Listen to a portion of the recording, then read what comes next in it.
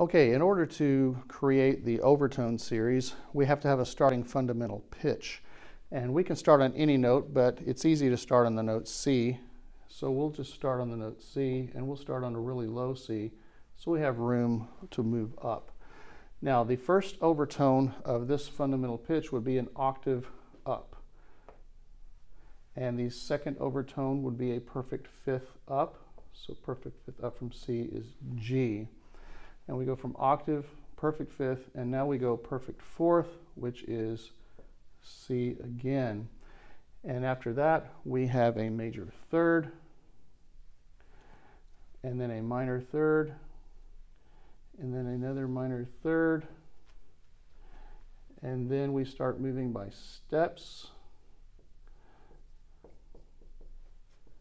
and then we start moving by half steps,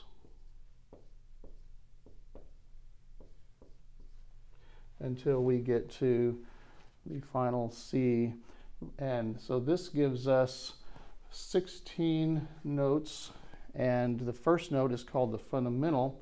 All of the other notes are referred to as overtones, and each of them can be called a partial. So this could be, the fundamental is the first partial, and so we have partial number 1, 2, 3, 4, 5, 6, 7, 8, 9, 10, 11, 12, 13, 14, 15, 16.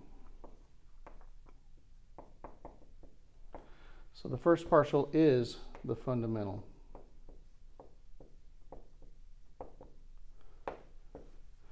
And the first overtone is this note. The second partial is the first overtone.